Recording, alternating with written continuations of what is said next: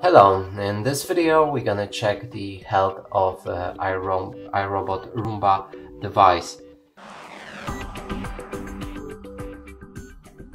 And to do this, you'll need to get the iRobot app and connect your device. We showed you in our previous video on how to do it.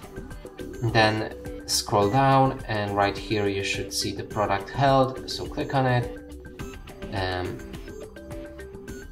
The device needs to, I guess, gather information about all the accessories. So if you have this available, you should see product health right here.